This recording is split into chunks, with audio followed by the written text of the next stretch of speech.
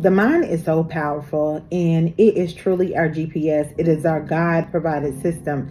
It is guiding us, Guide. And whatever it is that we are magnifying or making our God within or idling, we are actually manifesting that very thing in our lives. I think about the story of Job, right? And so many people always talk about what Job lost, right?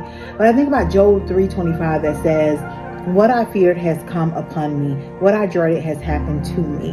Job talked about the very thing he feared and manifested and happened in his life. I believe the greatest thing that Job was teaching us is that, and it's very interesting that in life today that they use an acronym for JOB, just over broke. Job was teaching you that if there is something broken in your mind as far as your thoughts, and it's something that you don't want, and especially coming to something like fear or worry, you will manifest that. So remember, when you change your mind, you will then begin to see your world change around you.